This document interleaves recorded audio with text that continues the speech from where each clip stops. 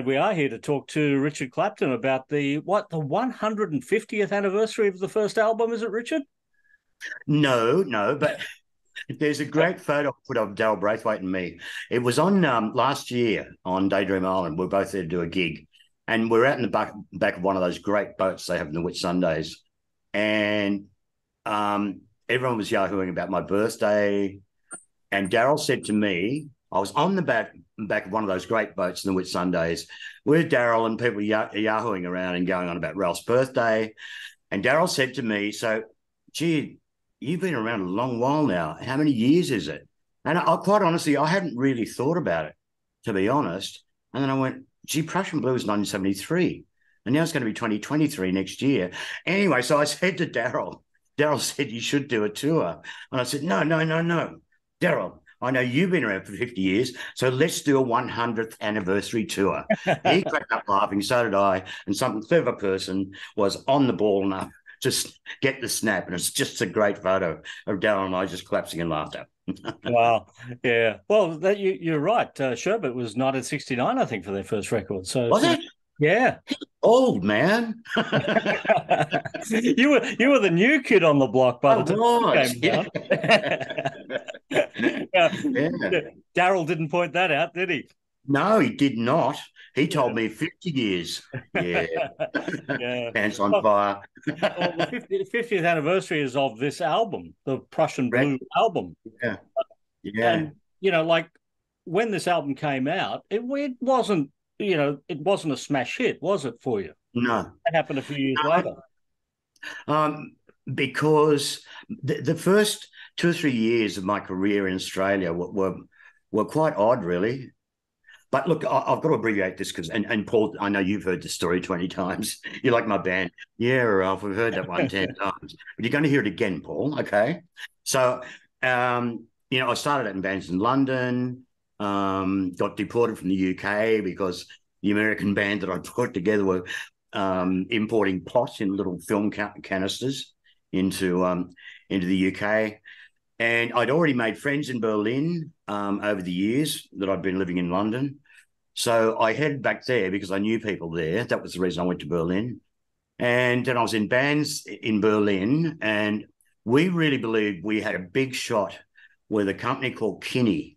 And do you know what Kinney was, Paul? No. This is a test. Kinney was the original Warners.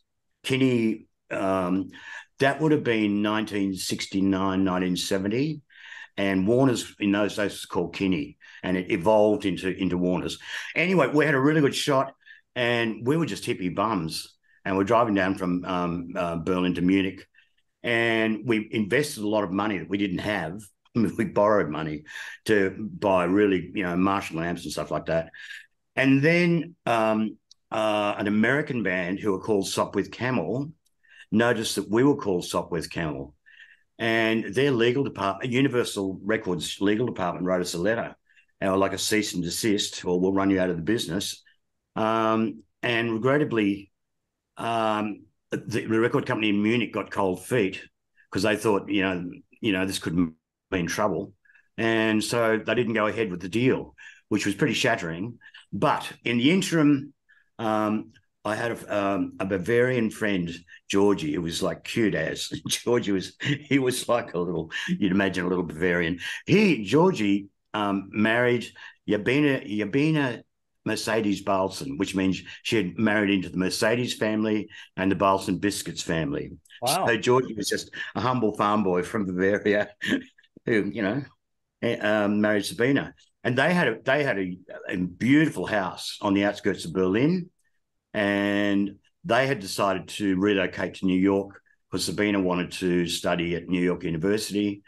So Sabina and Georgie said, "Well, we're not using the house, just move in there." I did not have a pfennig to my name. I mean, I used to ride the trains without paying and stuff like that. So I was in that house for many months, 7 or 8 months probably. And I began to write, I think the first songs I wrote, the first song I wrote was about when I got booted out of the UK and I ended up in a train carriage with an Austrian girl. I prefer to call her the Austrian princess. And anyway, she was headed back to Vienna. I didn't know where I was going. and hence the song Last Train to Marseille, which is probably the first serious song I ever wrote. And because it was the Last Train to Marseille. And from there on, I was writing songs like Southern Germany. And I wrote, I can't count them, mate. You probably have a better idea than I do, Paul, how many German songs are on that album. But isn't it? It's virtually 50-50. It's like, it's like one of those ice creams they used to have, triple treat or whatever. Well, I guess I want to be a survivor would be one of those tracks then, would it? In Germany? No. I Want to Be a Survivor is a King's Cross Sydney song.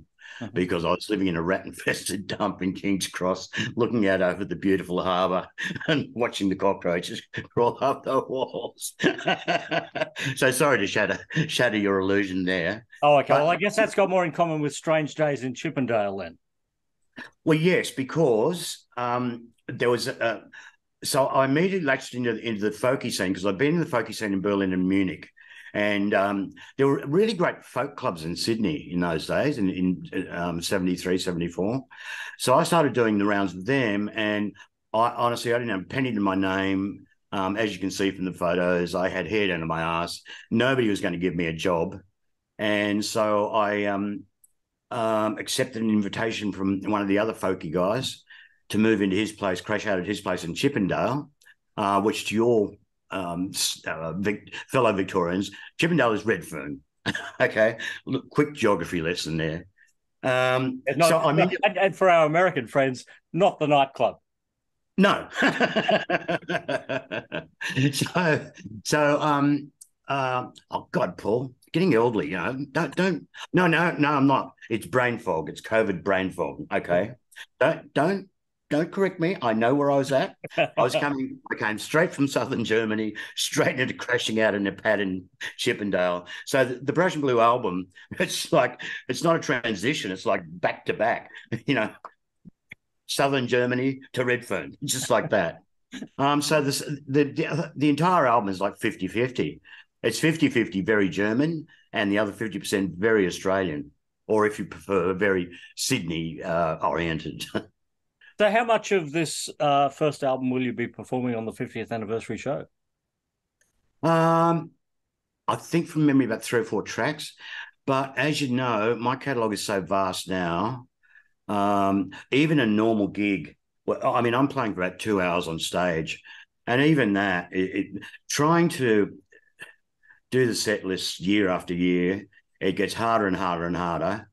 And there's some stuff, and it's not just about commercial promotion. It's just, say the Nashville album, there was tracks on that I really wanted to do, but I had 9 radio hits. If you include Get Back to the Shelter and Glory Road, which got quite good airplay, even though they weren't chart hits. So I almost start with a handicap of 9 songs, and I can only fit 18 in. And so to get all these songs into one show is really something. So for this year's State Theatre, it's the most challenging I've probably ever done. Because so I've got Throwing Down the Line from the Girls in the Avenue album, and I've got Stepping Across the Line from Main Street Drive. In other words, I'm trying to touch bases with as many of my old albums as I can, but it's just impossible. I play for 3 hours, but 3 hours is nowhere near enough. Didn't I tell you about that time the promoter wanted to do Richard Clapton by request? And he sent out a sort of database thing, and we got thousands of responses. And so the way these shows, the Palais will be the same show where I start out, I'll do about 6 acoustic songs, like Walk on Water and Blue Bay Blues, etc., and end up with Wintertime in Amsterdam. You have an intermission, and I come back.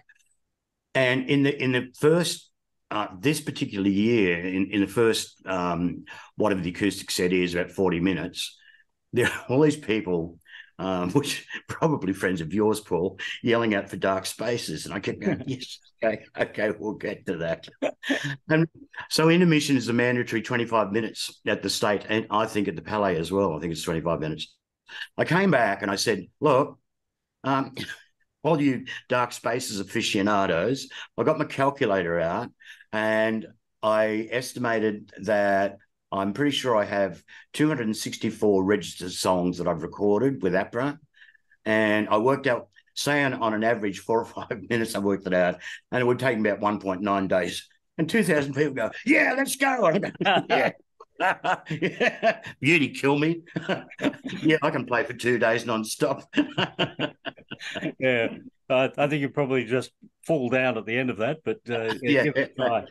Yeah. yeah, There's some great players on Prussian Blue. Russell Dunlop, Kevin Borich was on that record, but also Red McKelvey, who yeah, we lost recently as well. yeah, You know, yeah. what a great guitarist. And he was a guitarist on Girls on the Avenue, wasn't Red, I met on the first album on Prussian Blue, because Red played on Last Train to Marseille actually, he? and Red and I hit it off immediately, because Red was a feisty. He was a skinny little guy, and he was a feisty little. How shall I put it? Left winger, and me just coming from Berlin, I was a feisty left winger. Red always used, because the money they were getting paid was shit, you know. And Red used to grumble, and he had the big drippy moustache with beer foam on his. Mate, all I'm trying to say, Digger, you know, fair day's work, fair day's dollar, Digger, you know, is it, you know, and that was Red's mantra: fair day's work for a fair day's dollar, which I reckon, yeah, is true. So Red and I just had this affinity, personally, and he was a hard taskmaster. I mean, we'd get other musicians in, and Red and I formed a couple of bands, and he'd keep sacking anyone who wasn't pulling their weight. He'd sack them on the spot, sort of thing.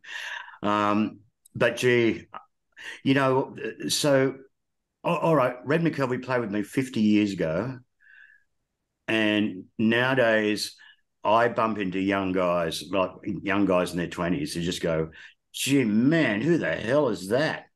You know, and trying to explain to all these young guys about Red McKelvey, Kirk L'Orange, you know, Ben Butler, nowadays Danny Spencer, and all these amazing, you know, Karen Tolhurst, all these amazing players that I've played with over the years. And I don't know, I've just been blessed.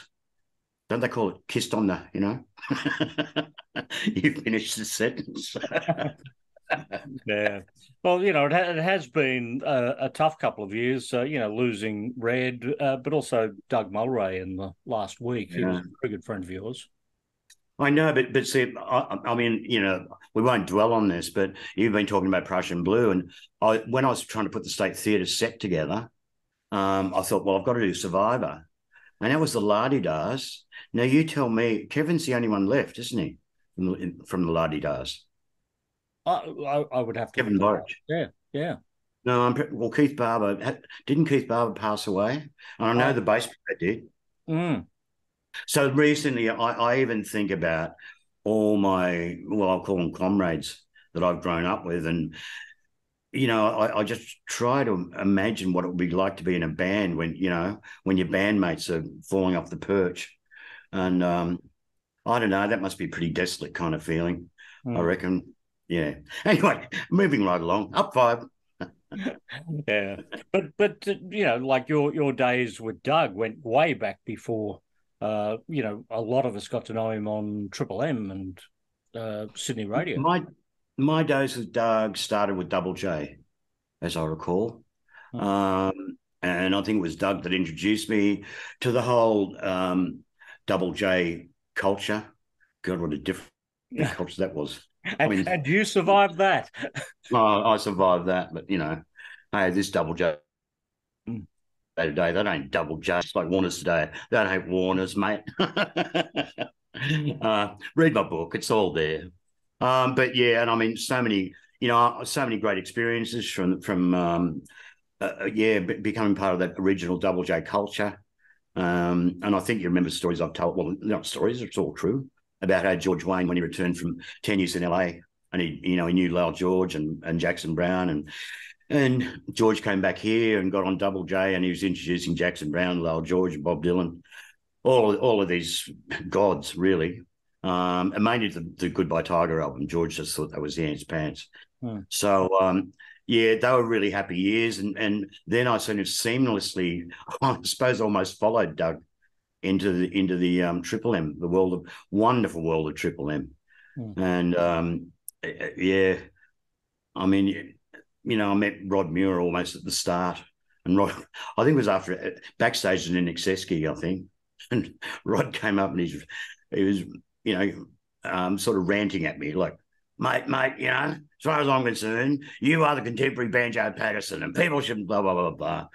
And so Rod and I, you know, that was the start of a beautiful friendship for many years with Rod and Kathy, Yeah. and you know, and obviously. It is very sad because, you know, these are people like Doug had this really great farm at Bilpin on sort of up in the mountains outside of Sydney. It's hard telling Victorian where Bilpin is, but anyway. And we spent, you know, when my children were growing up, see, I mean, my daughters now, they've just turned 33 and they remember Doug and they remember these really happy times because we used to regularly go up to his farm in Bilpin and just hang out and, you know, and I'm sure I won't rave on about his place at, oh, geez, help me out here, Paul. You know, up above DY. Oh God, I really do have brain fog. But he had an amazing house up there as well, and he had a helipad at his house, and oh God, it was up there. You go up the hill from DY. If you're from Melbourne, I can't help you. Sorry. From Melbourne or any other place on the planet. Yeah, exactly. Yeah. Now, House of Orange was 2016. We haven't had an album of new Richard Clapton songs since then. So I would imagine there must be an entire album of Richard Clapton songs in your head at the moment. It would be in my head. To be honest, COVID didn't do me much good creatively. And I've been finding, talking to a lot of my contemporaries, there's something about COVID. It's a bit numbing, and I don't know whether it's because it's such a weird situation that we've never experienced in our lifetimes, but it kind of, I don't know. With me, it sort of made me a bit brain dead. I just seem to be going from one day to the next. So you know, I've got a really great doctor who really finds this quite worrying, you know, that I haven't been writing as much as I should. And because my doctor thinks that the reason I'm just still here and going on for so long is just the catharsis of being a songwriter. And I mean, if you think about it in your chosen role in life, you know, I mean, I know David Crosby just passed away, but he was 81. I mean, it's pretty good innings for somebody that took that many drugs. God. Yeah, so it is. Look, it weighs on my mind, Paul, and I know how it works. I have had droughts before, but nothing like this long. This has been, you know, getting on for a couple of years, and I always write lyrics though. I always have lyrics, but it's just that I think ever since I met In Excess and started being so creative with Johnny Farris, I got into the habit of more, instead of just writing lyrics like poetry, you know, because I was living with Johnny for a lot of the 80s and he just got me into he just introduced me to rhythm, quite frankly. And that point, and when I started working with In Excess is when I don't know, I wanted to meld the two art forms together, the lyrics and the music, and do both at the same time.